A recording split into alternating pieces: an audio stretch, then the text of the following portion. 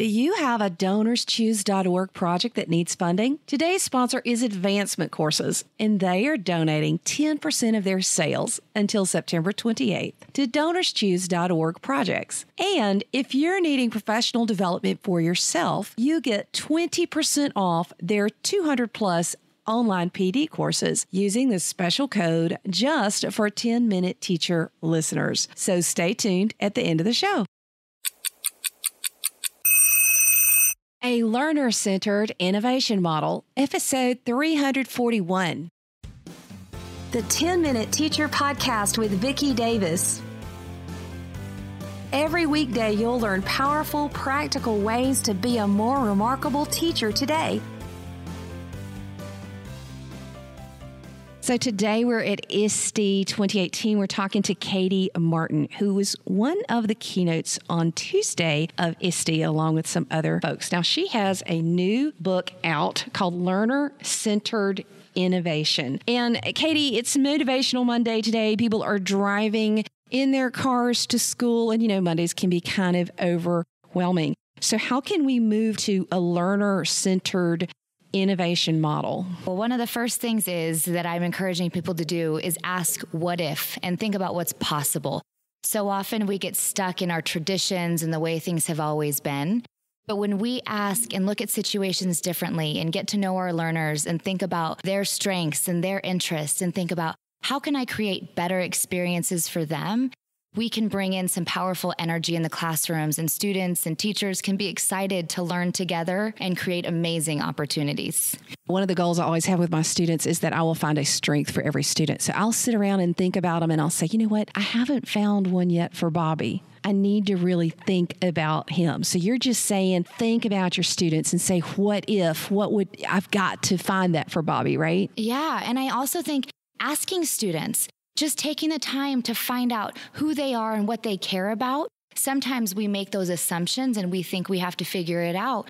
And sometimes the best way is meeting people where they are and really trying to understand and saying, hey, tell me about you. What motivates you? There was a video I just shared today, and 2 students were getting into trouble, and they were sharing how they always kept getting sent to the principal's office. And instead of giving consequences, this principal found out what they cared about. And these 2 boys loved gardening. So they made a garden and they created something that kids felt valued and excited about, and they started making an impact for other kids. And all of a sudden they saw their world as full of possibility and started seeing the principal for good reasons instead of bad reasons, just because of a simple question. What are you interested in? What motivates you? And what if these kids wanted to come to school? I would think even asking kids who don't want to come to school, what if you wanted to come to school? What would it look like? Yeah. Kids have amazing ideas. If you sit down and ask them, do you have ideas for this project? How could we do it differently? And just asking kids for their opinion and their ideas, they have some great insights on how to make school more motivating and exciting and connect to what they're interested in. So even your question is focusing on the students, isn't it? Absolutely. That's so important, because a lot of times educators sit around and say, what can we do to make school a better place? Yeah. Well, and that's the focus of the book, learner-centered innovation. We think of all these innovations and adding all these things to the classroom, and we assume that they're going to be engaging for students, but sometimes they're not, and sometimes they miss the mark. So when we focus on the learners in our classroom and the type of learning we want to see, then we think of new possibilities and thinking of a way of organizing the classroom or the experiences that the kids are really motivated and excited by. And it's different for every kid. Yeah, totally. It's not the same for just because they're 4th graders in the same city doesn't mean they have the same passions and interests and ideas. And stereotypes don't work. You can't say kids these days like blank. No. Well, my own son doesn't do social media. So you can't, they all like Snapchat. No, they don't. Now, a lot of them do. But we do have to get to know every single child, don't we? Yeah, we make a lot of assumptions about what people like and we categorize them, and our brains work that way. But if we take a step back and ask people, and I also find giving them problems to solve, then that's motivating for people instead of giving them work to complete. What questions do you have? How could we solve this problem differently? And giving people some ownership in their learning and that agency is so motivating and allows people to really take on new challenges. So, Katie, share with us an example of a story that really gives you hope for this model working in the classroom where it is learner-centered innovation. Sure. One of my favorite stories is one of my friends and colleagues, Kim Cockwell. She's a 4th grade teacher. She used the design thinking process to work with her 4th graders and go out in the community. So instead of giving them a worksheet or going through the curriculum, they went out in the community and partnered with organizations. They interviewed people to find a challenge that these organizations were facing. Her students came back, created unique solutions to solve those problems, and worked and partnered with those organizations to make a difference. This was a project they were doing. They incorporated their math, their reading, their language arts. They were learning how to communicate and collaborate, all the while making an impact in their local community. So why does that give you so much hope for what education can be? Oh, so much hope. Just because when I see kids and educators passionate and working together to solve problems that exist in our local communities, I think there's so much that we need to do. We have so many challenging problems that exist in our world today.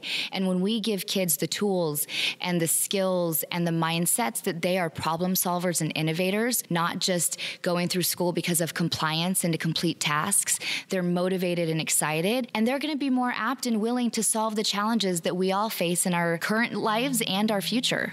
And our communities need the kids. I was in Akron, Ohio last week, and I was learning about how some kids went and did some really cool things with Google Maps for prospective families coming to the community and mapped some things that the adults had totally missed that were selling points for their community. And it's like, we need the kids so we can act. It's not just about nice for the kids. It's about improving their world, isn't it? And ours. We all live here together, and we need them to be able to solve problems and be able to give their insights. Absolutely. I think that's an amazing example of kids being able to solve problems, not just doing what an adult says, but when we give them power to figure out, we do miss things, and they can bring new light and show us how to do things better too. So Twitter was talking all about a lot of things you said this morning. If you had a chance to sit down with 10,000 educators listening to the show, and you could just say, please understand this, what would it be? That's a tough question. I think if I could say, please understand this, it would be that we don't have to continue to create the systems that we grew up in.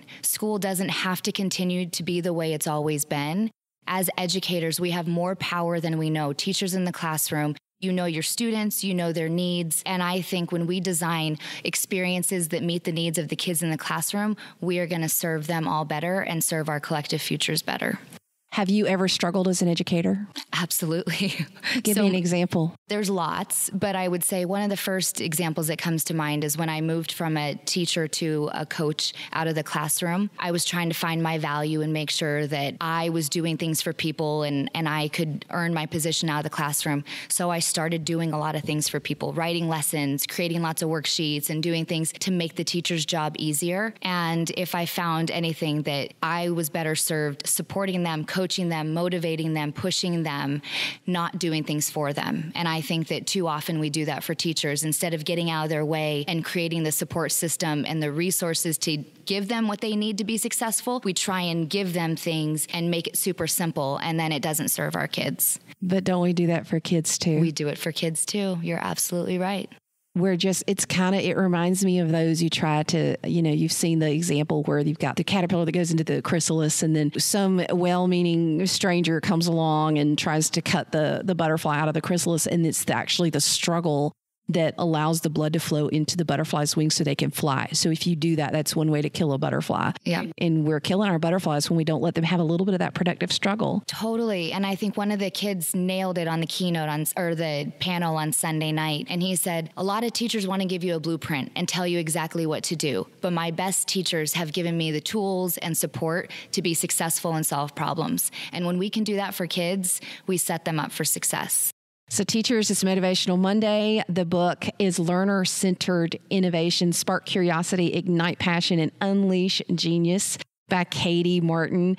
Go out and pick up this book. But remember, go to your school today. And why don't we back up to the beginning and go back and ask, what if?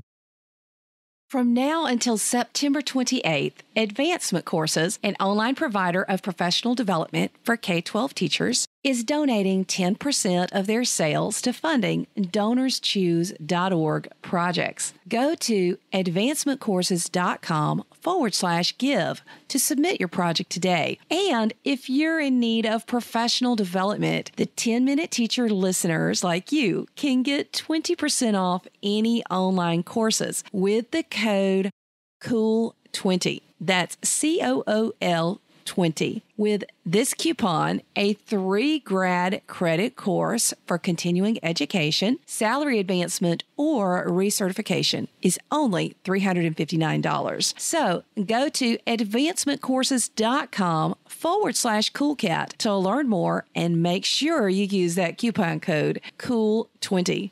Never stop learning. Thank you for listening to the 10-Minute Teacher Podcast. You can download the show notes and see the archive at coolcatteacher.com/podcast. Never stop learning.